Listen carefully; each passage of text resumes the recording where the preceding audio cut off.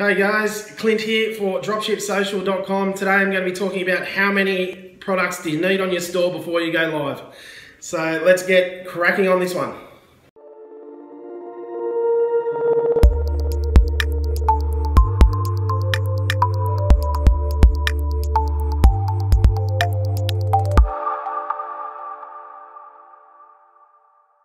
So how many products do you need on your e-commerce store, on your dropshipping store? You need one. You need at least one. But I guess it's a bit of a joke. At the end of the day, you want to have a full store. You could use ClickFunnels and you can use one product and send them down the funnel, and have a single product website via ClickFunnels, for example. But what we're talking about is Shopify stores, actual dropshipping stores around a solid niche. So how many do you need? And I guess it ties in with how many suppliers that you need as well.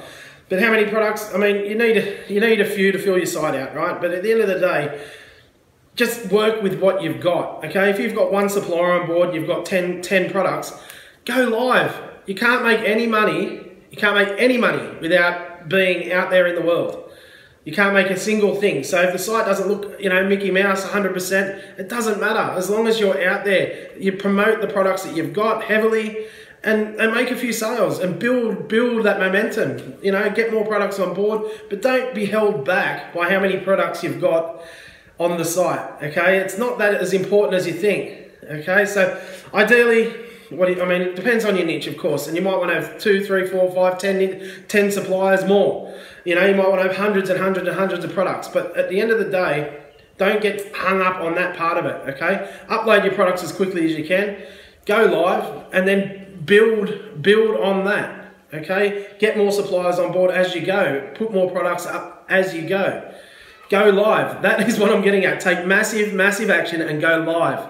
Don't let these kind of questions hold you up. Is it enough? Is it pretty enough? Have I got enough suppliers? Etc. Just go live. Promote the products you've got. I'm going to keep repeating myself because it's important. Just promote the products you've got. You can't make any money if you're not trying to sell them to people. Okay, even if you don't put the paid ads on, you just go through a few free traffic methods that I cover in a lot of other videos to get some traffic to your store, to get some momentum building, to get some retargeting going, to get a few likes on your Facebook page, whatever. Just get the products up, turn your site on, and figure it out from there. Okay, obviously it's not 100% ideal. Your site isn't stunning, but you're only just starting out. So what difference does it make? Try and sell something. Try and make a few bucks. All right, this could turn into a big rant, so let's not do that.